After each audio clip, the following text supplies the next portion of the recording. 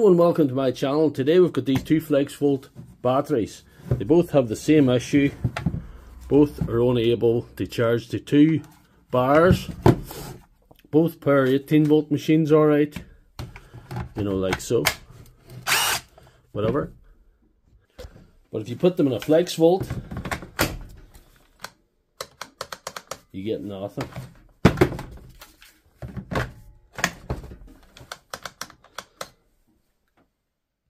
So what caused this to happen? Well, two different things.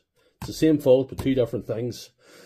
I used one of these on a faulty Flexvolt machine to test it before repair. And the other one I used to jumpstart a smaller battery. And the same issue occurred.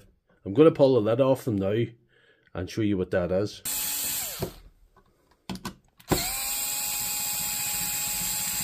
With the side covers off, you can see quite clearly there's a slight discoloration here on both of them, and that's due to an overheat or an overload, like I explained earlier.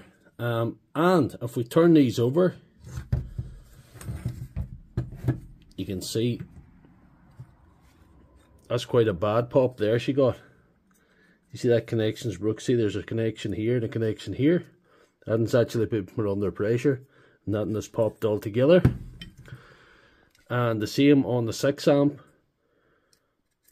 This one has popped again. So what you can do is solder in a little bit of nickel strip and get your battery going again. This is nickel strip. This is what I use to fix batteries and assemble batteries. And what we're going to do is bridge this connection, and that'll fix it.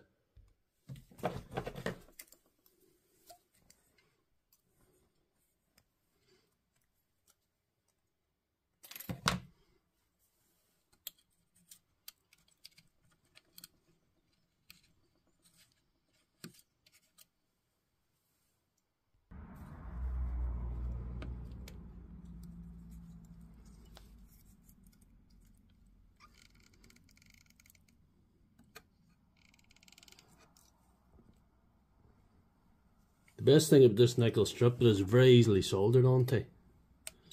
It just loves the solder. It licks it up. There you are. That's all there is to it. So that's the two of them soldered up now, and I just have to pop the sides back on and try them on the tool again. So here's the two back together. I'm going to just try in this Flexvolt saw again to see how we've done. 6 amp. Yeah, it's all good. 9 amp.